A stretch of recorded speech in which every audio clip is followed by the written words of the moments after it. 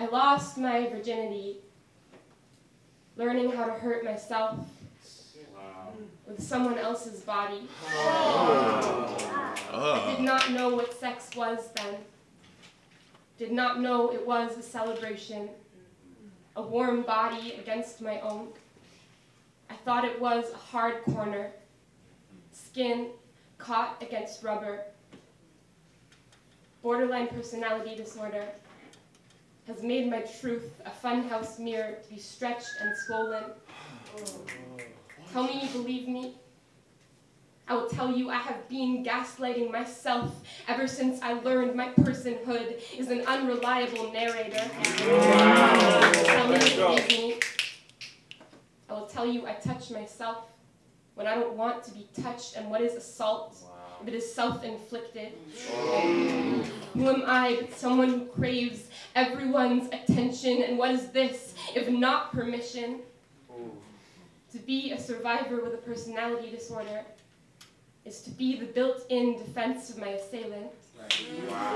Man, how do we know you are not making this up for attention? How do I trust my own voice when it only speaks in hyperboles? When it is such a dramatic lover, I am a crazy ex-girlfriend. This illness was built on the same bones of misogyny that taught him it was okay to have sex with my dead body.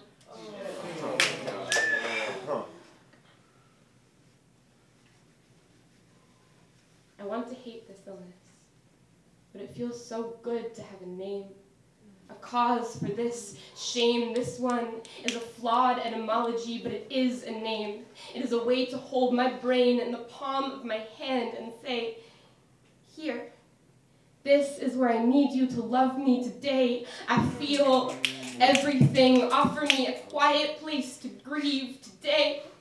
I am a graveyard of truth. Tell me you believe me still, even after I have told the truth so many times it loses meaning, and I still can rage. I can still fight for a better name, but I can claim this one as my own. It's the only one I've got, and goddamn, it will never make me less of a survivor.